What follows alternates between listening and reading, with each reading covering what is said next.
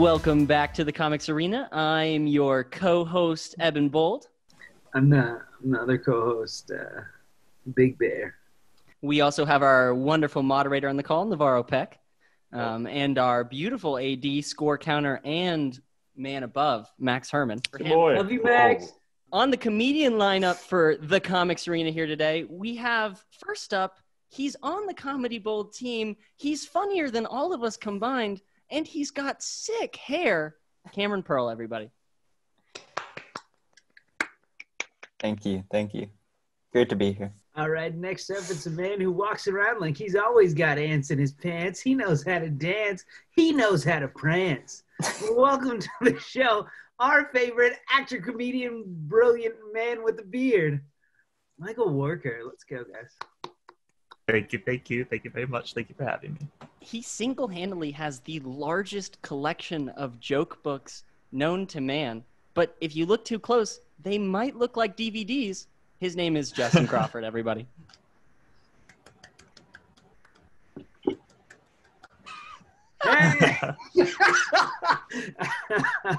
with a face like a Nordic warrior and the mouth of a sailor, your favorite, least favorite drunk aunt.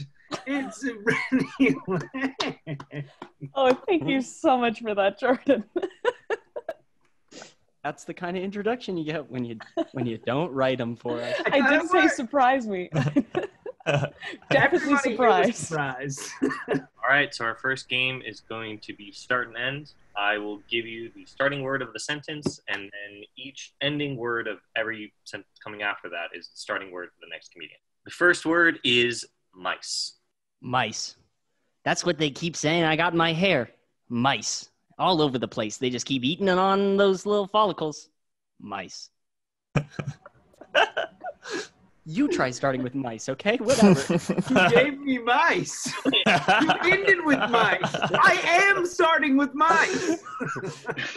Evan, we were not silent because you stopped. You didn't follow the rules. Everyone ends their statement with mice. Exactly. That's what I'm saying. It's a workers' protest. I don't even know. Mice everywhere, and all of them are mice. Oh. How do you like that? See? Now we're ruining it for our guests. You did this. Mice, baby. I love mice. Mice cools me off in the summertime. Love mice. Mice. Somebody grab me a Smirnoff mice from the fridge. Oh, mice. Mice are crazy because they're like rats, but smaller. So they're not rats. They're mice. Mice are clicky, but also blind. I'm gonna give that round to Cameron for actually playing by the rules here. All right, we're gonna do one more round, same order. The starting word is I. Interpret that how you will. Iodine is one of the world's most dangerous elements. Yeah. Elements like earth, wind, and fire? Ooh, September. Like that song? Ooh, I like music. Music, to my ears, is what it sounds like to live around a bunch of frat houses illegally throwing parties when there's a pandemic and signs all over campus saying, please don't do that. That. What is there you can't say about that? Everything is that. Unless it's this. Because if it's not this, it's that. It's crazy. Words.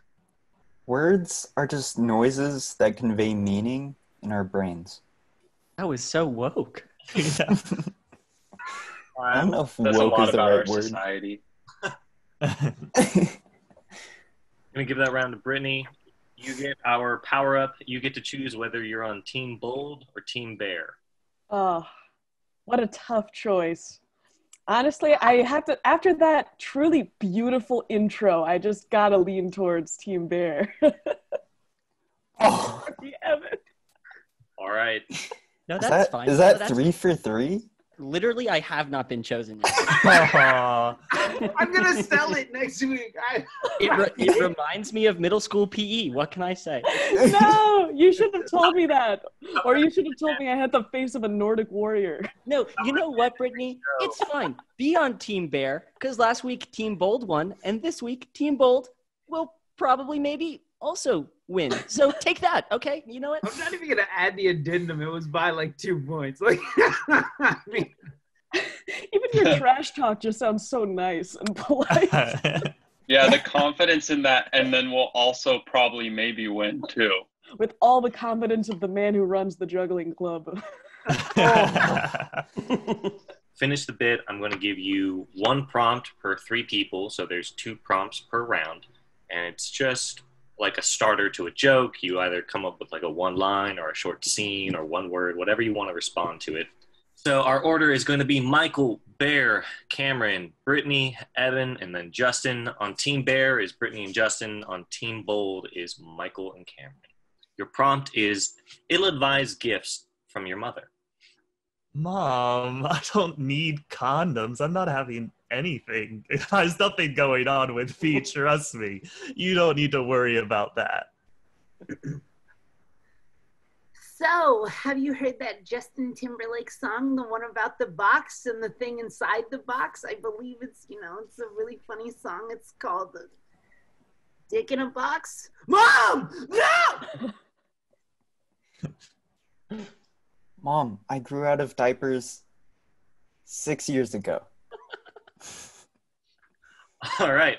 The next the next prompt is the last thing you want to hear from your surgeon before you go under. Is this your first time getting surgery? Mine too. Hope you're ready for a good one. Round 1. Man, I really hope all of these blades aren't too dull from me whittling my stick at lunchtime.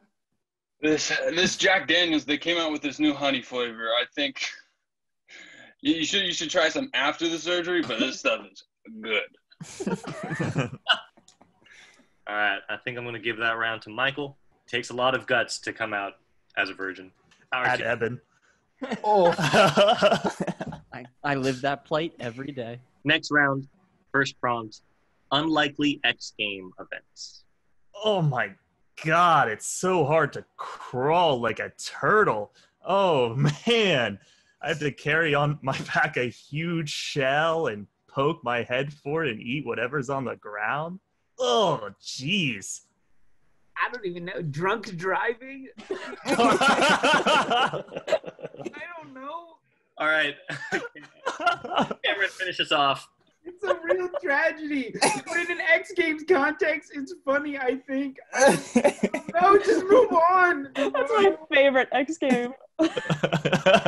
Imagine practice.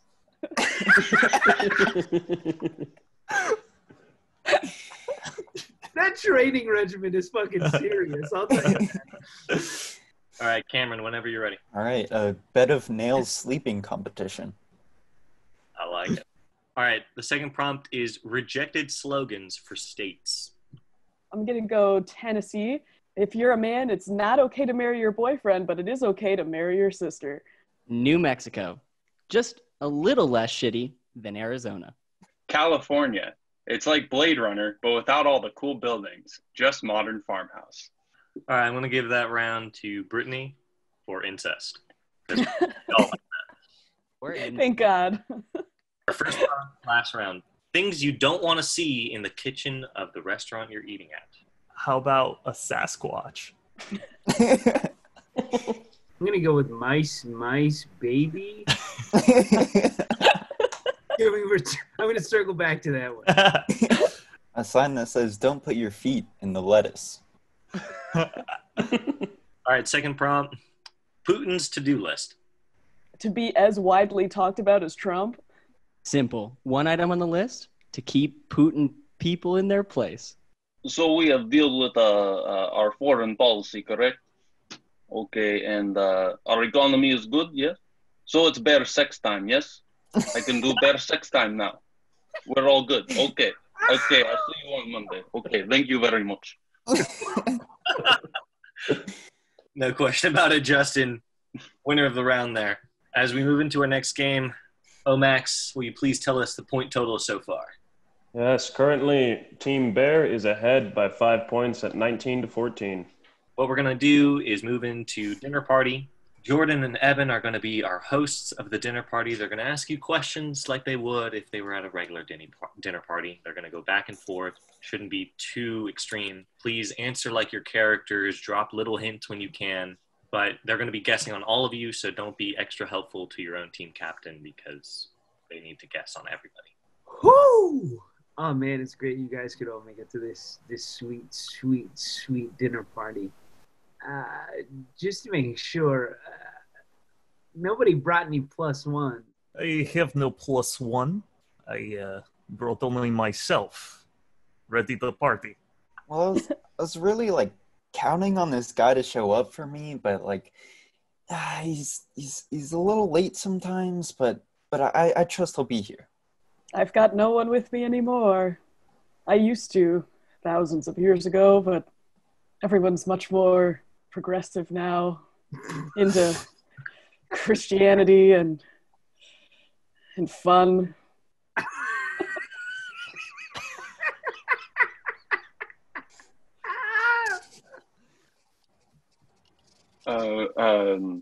Yes, I invited the woman I love to this dinner party, but unfortunately she couldn't make it because she's such a good.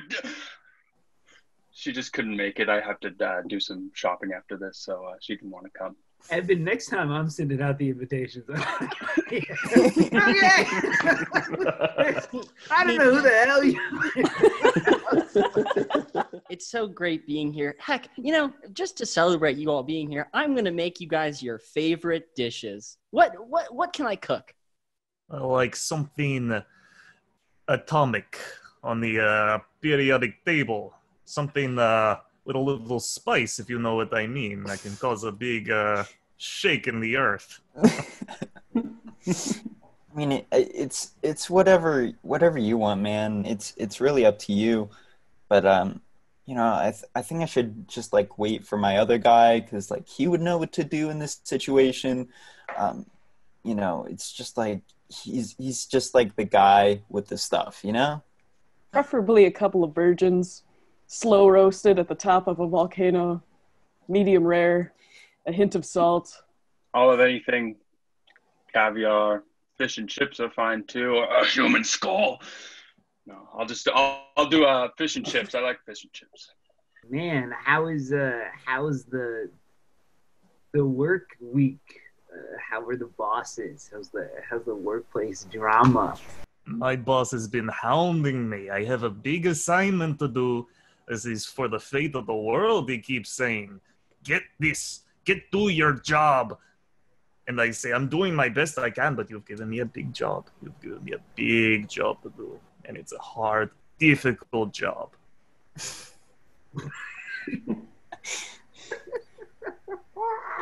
So Monday was pretty good. So I was like holding on to these guys, just like trying to keep them in their place for my buddy who I keep talking about to like show up and like actually, like get them to go away.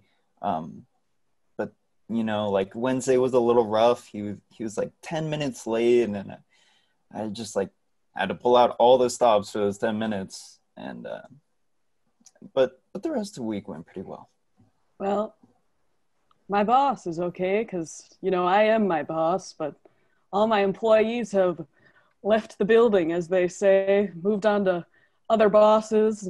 They don't want to listen to me anymore. They'd rather listen to the guy who found some plates in the ground. Well, my profession is rather busy. I do a lot of time helping people and healing people. There was this one guy, I ate his head. Oh, my bad. I ate his abdomen. I ate everything in him, and now he's dead, and he's never coming back. Sorry. Yeah, and then I just wrote some prescriptions, and that was about it. What's your favorite thing to do? My favorite thing to do. Ponder global annihilation, especially of the West. Think of the apocalypse, Armageddon, other words for it. I can think about it all day long. Really like hanging out with my buddy. We just like keep talking about he's just the greatest. He's got this like really cool cape and like just like it's wild colors. And then, you know, I just like really just like chatting up these like bank robbers and like car thieves and like hostage makers. It's great. And I just like to be worshipped, man. Miss the good old days when everybody would read my book, do my chants, celebrate me. Well, I enjoy a lot of things. A game of chess, right? Maybe a game of charades if I'm feeling up to it.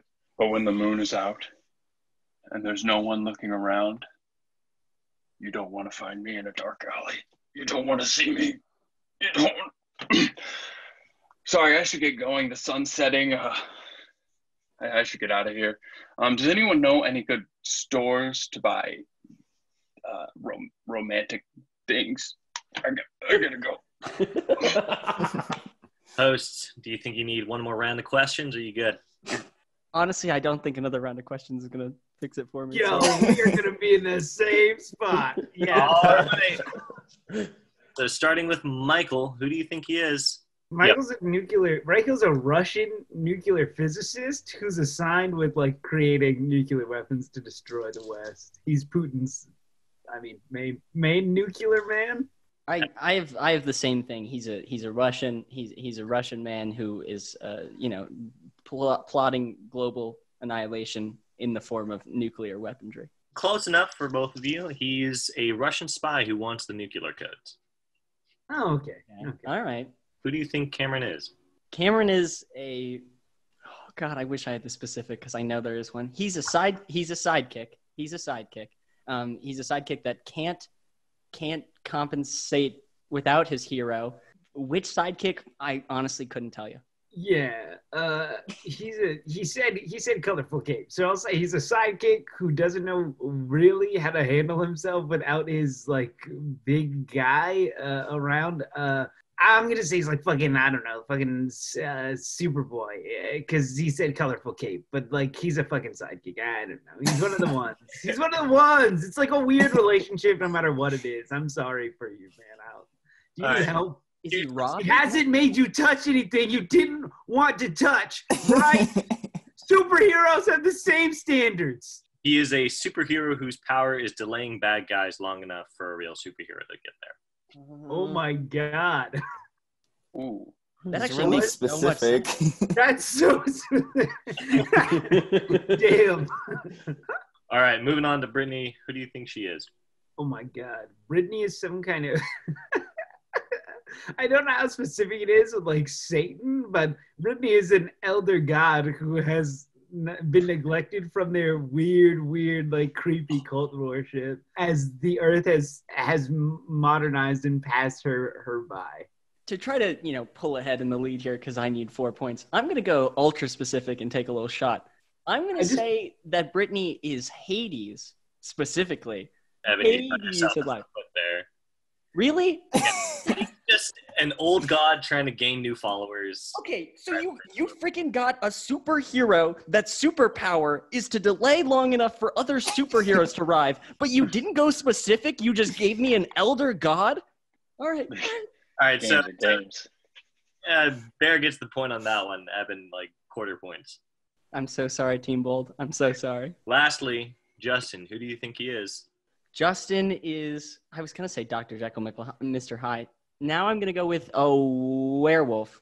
Justin is a werewolf who wants love. That really threw me off at the end, but I'm going to say Dr. Jekyll and Mr. Hyde, except he's in love and he's trying to figure out what to do for his baby. God damn it, Evan. Wow. All right, Justin is Dr. Jekyll and Mr. Hyde, who is trying to find My god. does Dr. He's trying Jekyll to find a Mr. gift Hyde for his wife, right? a gift for his wife. Oh. I see you, Dr. J. In the original book, Dr. Jekyll and Mr. Hyde, he transforms at night. He does? Yes. Yeah. It's not like random. It's like when the night comes out, he becomes Mr. Hyde, and then Actually, you should really read that book because it's actually a very, really interesting look into the LGBTQ plus like mindset at the time. Because there's so much intense energy around Dr. Jekyll and Mr. Hyde, not because he's killing women, but because people suspect him of being gay and them of being two men. And like there are a whole bunch of references to that in the book. It's actually really, really deeply interesting. Yeah, he knocking in boots, baby. I can help you get a gift. Come on. Get you some, bro. Get you some. I bet Eben wishes he had read the book now. I don't understand why he just went in too far. Like, Evan was just like, yeah, I got this. And then He was like, I was going to get it right, but now. Let's just rename the show on Eben, huh? Can we Hey! maybe I mean, you should have known when you invited me on here. Okay, fine. Team Bear wins. Woo! Well, no. Let's hear it from the man himself, Max. Yes, Bear really pulled ahead there with 33-18. That's what we wanted to hear. All right, Team Bear is going to move into the final round. Brittany and Justin, I would like to thank Michael and Cameron for joining us today. Please stick around. Please laugh. Our little Jeb Bush of the day. All right, so the final round is pun off. I'm going to give you a topic. You're going to have a minute to 2 minutes to think about puns. So the topic this week is animal puns. It's going to go back and forth between Brittany and Justin, starting with Brittany. My first pun. The wildfires are making life unbearable. You hear about that crazy party with all the lazy bears? It was pandemonium. With this pandemic going on, the world is on pause. You hear about that long neck animal who's late to work? There was a lot of traffic. Thank God I don't have crabs. Not a joke, just a fact. I saw this ape who was commenting on a bunch of OnlyFans accounts. I guess he was a chimp simp. I'm not your basic comedian. I'm not like the otters. Hey, did you hear about that primate who escaped the zoo and was mauling people's face off? That was a bad boon. Sorry if I'm sounding cynical at all. That's not mice, baby. A grizzly had to tell his friend that his wife died. He said, I hate to be the bearer of bad news. When are we going to tell white people that gender reveal parties are irrelevant? Did you hear about that flightless bird who won the hockey game? It was a penguin. A seagull bit part of my lip off when I was a kid. Again, not a joke, just a fact. I lost it. Hold on. There it is. No. Fumble. Fumble. No, fumble. Fumble. I think it. No. This, I had a bagel. It was kind of gross because it was supposed to be a seagull, but I caught it in San Francisco. Life is really rough right now because I'm a dog, and when you're a dog, all you do is lick people's butts. I think I'm going to give that to Brittany for the anal puns and the callback to Mice. Oh, thank you. That was close. That was really good, guys. Let's give Justin a round of applause for that excellent pun off. That was great. Brittany is our Comics Arena champion for the week. Woo! Woo! Oh, yes. Thank you. Ladies and gentlemen, for your Comics Arena champion of the week, we have Brittany to deliver you a fantastic set that's sure to leave you laughing for more. The woman with the Nordic face, everybody. Here is Brittany.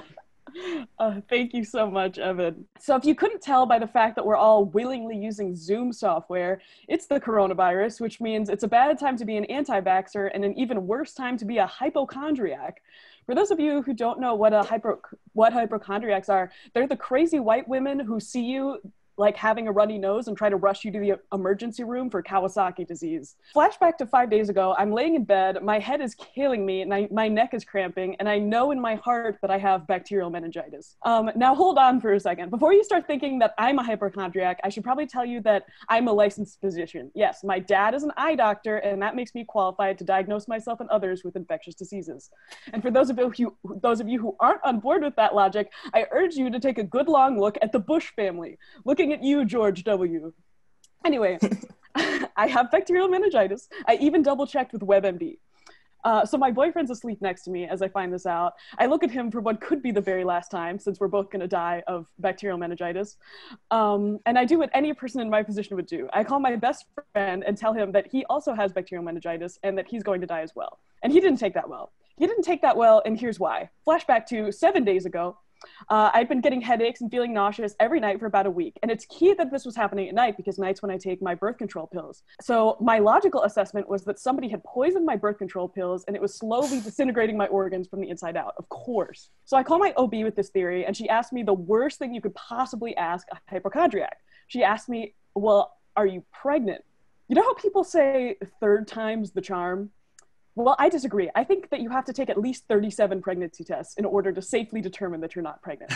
And I wasn't pregnant, thank God, which both myself and my boyfriend appreciated. However, what he did not appreciate was coming home to find 37 negative pregnancy tests lined up on the bathroom floor. Naturally, he had a lot of questions like, why did you buy 37 pregnancy tests? Because, honey, I'm thorough. I must admit, there's nothing more exhilarating than walking up to the CVS counter with 23 pregnancy tests already in your basket to ask if they have more in the bag. At least that's what my best friend tells me since I made him buy them for me, which is understandably why he was so irritated that now after all that he was going to die of bacterial meningitis. Look, the moral of the story here is if a crazy white lady ever tries to rush you to the emergency room for Kawasaki disease, at least make sure one of her parents is a doctor. That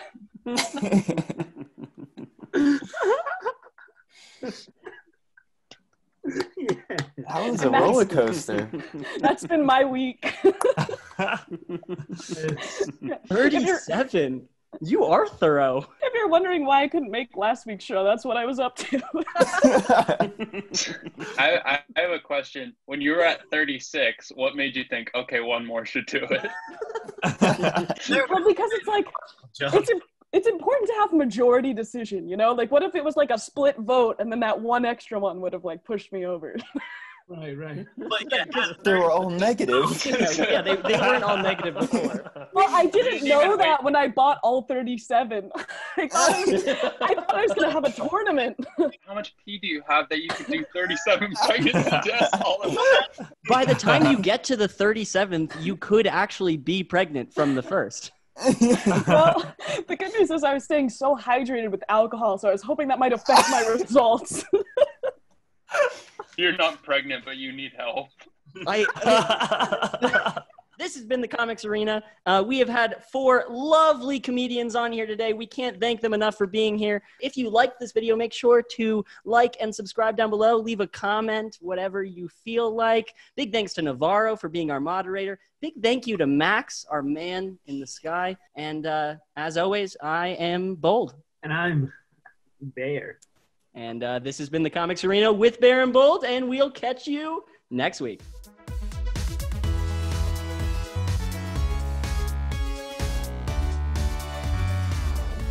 Comedy Bold. Like and subscribe.